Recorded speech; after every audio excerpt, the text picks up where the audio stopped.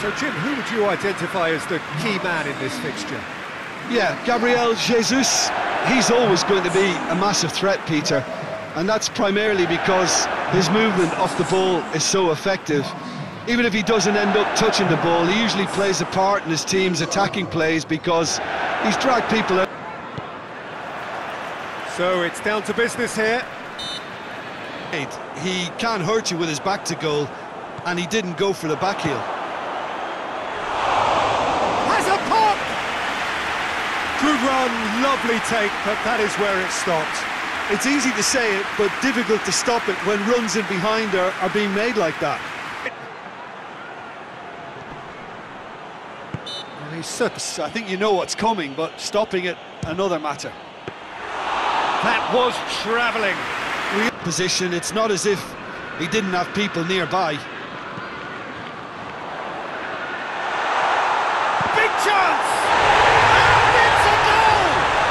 Well, players of his stature just live for moments like that. Another really important contribution as we near half-time, and it can make such an impact on each mindset. Deflection may or may not have made a difference. Little matter, it is his.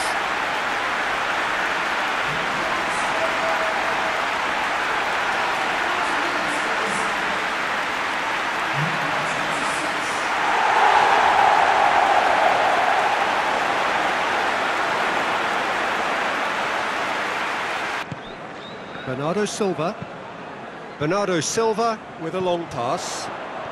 He's got away. Sterling plays it in. Oh, well defended. That had to... Has a pop! Good try. Now. And it's Gundogan. De Bruyne. De Bruyne! It should be very different. Well, that certainly pleased the fans, and the players are deft. A good foot in there. Walcott. He could be in here.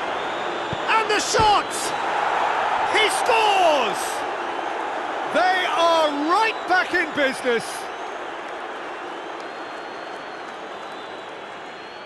With time and space aplenty, he was never going to miss. I just think it's clever positioning from clever movement, and when all of that is synchronised with the right pass, that's what happens.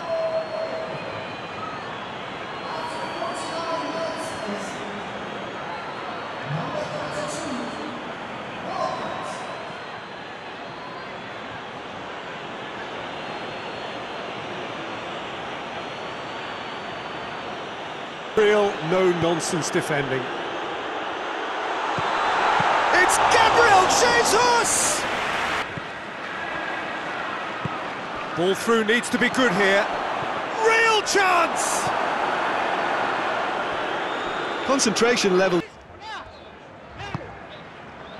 And it's De Bruyne. So De Bruyne! And it's played forward. And that is it. The referee has seen enough. Passion and panache and perseverance and